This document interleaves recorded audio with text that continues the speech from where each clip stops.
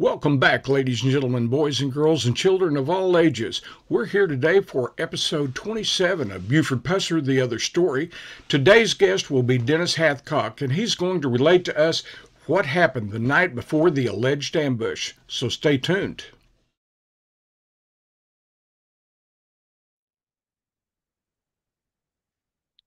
Okay, as promised, I've got Dennis Hathcock here with us today, and he's going to tell us a little bit about what happened the evening before the alleged ambush. So, Dennis, welcome, and let's get started. What can you tell me about why you were following Buford that night? Well, lack of sense is one thing, but me and Johnny, 16 years old, we were kind of bored, not doing anything, so we followed Buford several times, you know. Oh yeah. But What was the particular reason that night? Uh, I've always understood it to be something about a girl. yeah. It was a girl that I grew up with literally from the time I was like 3 or 4 years old. We had grown up. Somebody told me she was going with Buford, and I didn't believe it. I asked her. She said, "Oh no, no, no, no," and Now, in my so I book, kept I hearing. refer to this girl as Lady A because That is she's correct. living, and I don't want to get her unnecessarily Right. a lot of attention that she might not want. Well, we still speak to each other and everything, but yeah, like I said, it wasn't a romantic thing, it's just she wasn't but about 2 years, 3 years older than me. See, Well, and what happened that night? Where did it all start? well, like I said, me and Johnny watched what happens 2 or 3 times, and they would meet at midnight, and they would meet at that little old park that was at Eastview. It was a little old state park, and they would go through this process. She'd pull in, park, then he'd pull in. I mean, go around it and make sure nobody wasn't around, then pull in. And they'd sit there and talk, and one of them would get in the car with the other, usually. But that particular night, she pulled in and was waiting on him to pull up beside her, and he did. And we could hear him tell her, say, "Get out of here," and I mean right now. Now, as I I said, understand it, this was a state. This part was a state maintenance lot with no, gravel and things like that. well, right beside it was Right. a state maintenance rock. It wasn't part of the park, but it was right beside it. Now, where were you at the time that you could see all this? Well, there was a huge pile of chirp rock that was probably 30 feet high. And we'd climb up it and sit on top of it, and we could watch and see everything going on. And you could hear every word they said. So, at any rate, that night was a little different from other nights in that Right. they didn't stay together right then. No, no. He Tell us told her to about get that. out of there.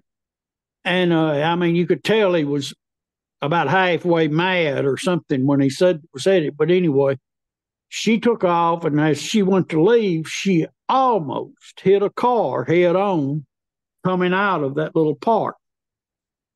They stopped, turned, and that car came on into the park. She turned and went back toward Selma. Well, the car that came in to the park went over there under a little old real dim mercury light, turned, backed up, and Pusser had already backed in under that light. So they had their trunks, even with each other. The guy in the car that came in with Oklahoma tags on it opened the trunk on his. Pusser got out and opened the trunk on his. And they took two, I couldn't identify the guns, but there were two long guns. One of them looked kind of like a military rifle, and the other one, the best I can remember, looked kind of like a shotgun or something. Anyway, they put them over in the other car. Okay. Didn't And say nothing hard. Closed the doors. The car that was the car I didn't know who was took off and headed right across into Raymer. Buford, he took off and headed back towards Selma. now, as I understand it, though, while you were there, uh, Johnny wrote down the tag number of that car. Right, right. Johnny You wrote down the tag number on it. It was an Oklahoma tag. I remember it was white and red. And I don't know what he did with that paper that he wrote it on. It was just a matchbook cover or something that he had with him and wrote it down. As I understand it from other sources, that he gave that to his dad, and what his dad did with it, Right, don't know. Um, right, of course, we're talking about Johnny Harrison, a friend of yours. right, right. As a matter of fact, over here in this photo, Yeah, the next morning, there's a picture of you and Johnny standing there with investigators looking at everything. that is correct. Okay. Okay, so Lady A has already gone towards Selmer. After the gun exchange, well, then Buford does the same thing, heads towards Selmer. Right. And So what happened then? we jump on the motorcycle and decide we're going to go to Selma. So, I mean, I thought that that's probably where he was going up to her, where she started. They may have already have agreed to meet there. I don't know. I don't know that part. But anyway, we got up in the cemetery. That was the cemetery there is very real high, and you can get in a certain place there, and I could see everything going on at her house and at the two houses across the street from her, which belonged to her dad, and they were rental houses. Well, when we got there, Pusser had already pulled in, but he had pulled in over at one of the rental houses. Yeah, now let me say, just for clarification, the house that she went to, I'll just use like I did in my book. I'll just say it was Big Star's house. Right. And tell us a little bit about Big Star. Well, Big Star was Petey Plunk's love. I'll put it that way. And the one that lived in the other house was Jim Moffitt's. They had a little three thing. Lady Yeah. A was going with Pusser, but apparently, that, like I said, when we got there and got hid up there where was that, he was going around the house and beating on it and saying, "Let me in, let me in." I guess they'd locked the door on him or something. I don't know why, but I mean, he go to one end of it and beat and say, "Let me in, let me in." Come back to, and then I guess they let him in because at the front of the house you couldn't see the very front at the door from where we were, but we didn't hear from him. Now, Didn't hear him hollering anymore. what now? At some point, uh, as I understand it, Buford takes Lady A from the house. Tell us about that. Well, always, like I said, you couldn't see the front, but all at once was watching, and we saw him walking out in the front of the house. You could see enough in the road. He was in the road there by the car, and he grabbed her arm and was pulling, trying to pull her toward that car, and she broke away from him and started running. And the house that they lived in, that was across the street from Big Star and them, there was a door at the very end of it that went right straight into her bedroom. And that's where she was running, trying to get to. And she ran in, and from what I understood, ran in and got in the house and locked it. Okay. And he got in the car. He made a step or two toward it, and then he turned around, came back to the car, jumped in it. It was headed north on the street, and took off wide open, squalling tires, and all that, And Did he appear to be right, angry when he didn't uh, get what he wanted with Lady A? Did he appear to be I, angry at that time? yeah, yeah, yeah. But it wasn't unusual for him to want to show out squall tires and all that.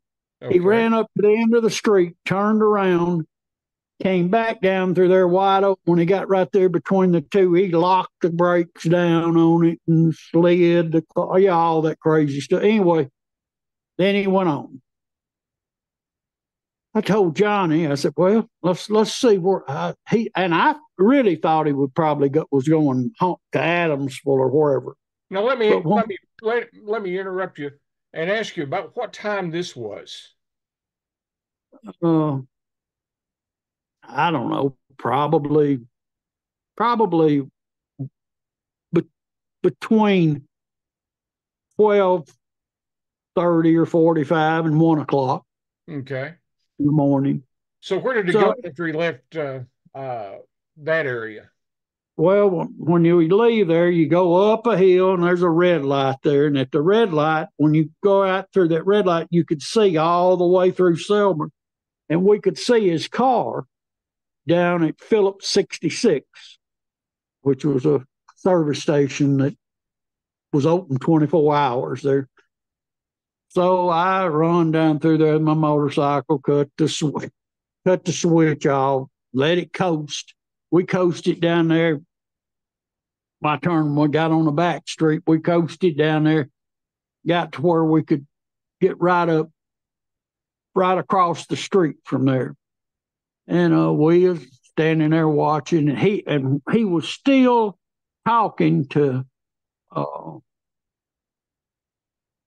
Shorty McDaniel. That was a guy that worked there. They were standing there talking. Then he went inside, went to the restroom, and came out. And as you come out of the restrooms there was a podium there where they wrote service tickets, and they had their telephone was on that podium. He walks over and picks the phone up, makes a call.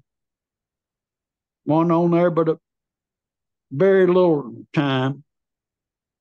Takes the phone, puts it down, and there was a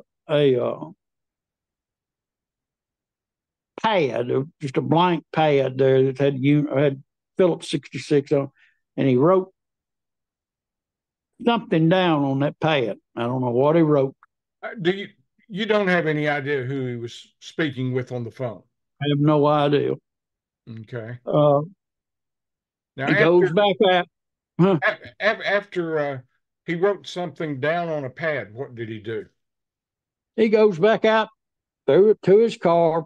Only that he folds a white handkerchief which if you ever watched him very much, he did it all the time. He folded this white handkerchief and went in and laid it up against the hump in the floorboard by the accelerator. And I guess it's because his foot, I don't know, I guess he had a big foot anyway. And I guess that was to keep it from wearing the carpet out there or something. I don't know why he would do that, but he did all the time. And like I said, Shorty was trying to talk to him. You could tell he didn't want to talk to Shorty. Man, when he took off, again, wide open, sideways, and going across that bridge there in Selma and headed right over to Adamsville. Okay, and is that the point where you and Johnny quit following him? That's the point where we quit. We did walk inside and look at that pad. But I guess he tore it off, the sheet, and there wasn't any writing on it. Anyway, we headed home. Johnny got in his car that was at my grandmother and granddaddy's. I go in, go to sleep. Johnny heads back home. I guess goes to sleep. Johnny lived in Selma, so that's about it. You wouldn't hear anything until the next morning when Johnny gave you a call. Now, I might Right. point out, here's a photo of you and Johnny along with investigators the next morning at the ambush sites. That's right. And we're going to save that for another episode because there's something I want to put in here in the middle. And we want to get into a conversation about Levon and Ward Moore, the coroner, about things that occurred at the Pusser residence that night. And then I'll pick up with you in another episode where we talk about you and Johnny speaking on the phone and what happened after that, because it's really interesting. Right. You have to have all the parts to the story and put them together to really understand what all was going on. I mean, what happened at Eastview, what happened in Selmer, the ambush sites, what happened at Adamsville is very, very important about what Levon Plunk said that she heard and what Ward Moore had to say about that night, because it all kind of ties all this together and gives us a better idea, a better picture of what was about to happen. At any rate, Dennis, I appreciate you being here. Here, I guess, week after next, I'll have you back. Okay. We'll tell more of this story and as we put it all together for people. Well, like I said, Levon's part will tie it all together. Before I go, let me ask you about that. I know that she told several people what happened. Man, she would, Levon, after that, I don't really know of her doing it before that, but she would go up to Skeet, Catherine's club, and she told Skeets, that was one of the owners, and I'd sit up there and talk to her sometimes, and she'd start talking about that after she drank a little bit. Yeah. And big tears would come in her eyes.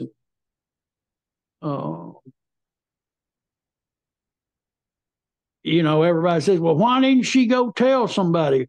Well, she was married to P.D. Plunk, and that was one of Buford's deputies. Yeah.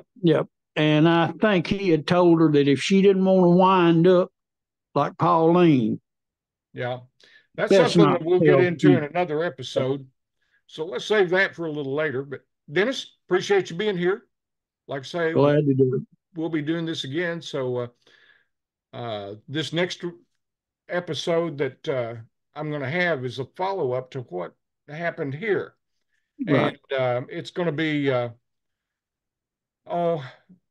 like I say, about what Coroner Ward Moore saw and heard that day and what Levon had to say about the hours right before the ambush.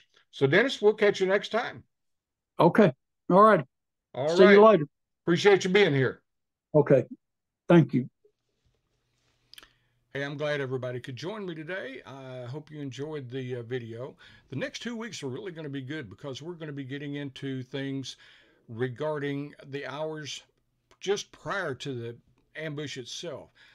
Next week, I plan to play some excerpts from interviews I did with Levon Plunk, share what I learned from stories that Diane Vance would tell friends. And of course, I did a couple of interviews with McNairy County Coroner Ward Moore, and I intend to share some of what I learned from him. At any rate, I cover all this in my book, Buford Pusser, The Other Story. It's available at Amazon.com. It's a good way to get the story back in order, in chronological order.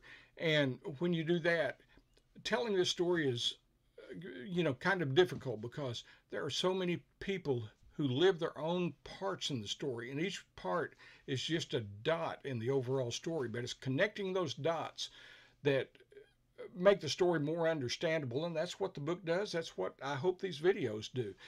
So, if you'd like to sit down, read it, chronological order, the book is at Amazon.com. Buford Pusser, The Other Story. And I also wanted to mention that in May, the Buford Pusser Festival is coming up in Adamsville.